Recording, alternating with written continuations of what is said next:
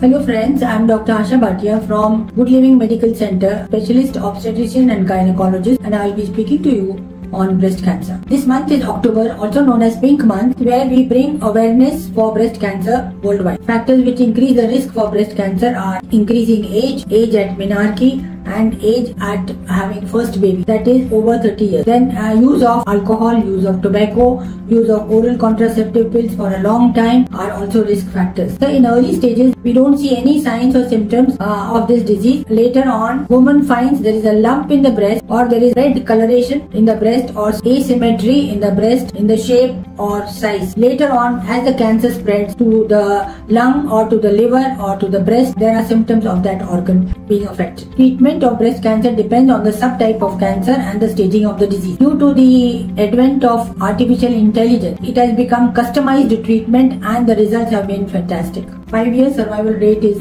99% with breast cancer if diagnosed early. Early diagnosis, advanced treatment and holistic care about this disease will bring good results, so that there is good hope if we are aware of this breast cancer. I request all to come to our clinic for breast checkup and gynecological examination so that we can detect it in the earliest stages. Thank you.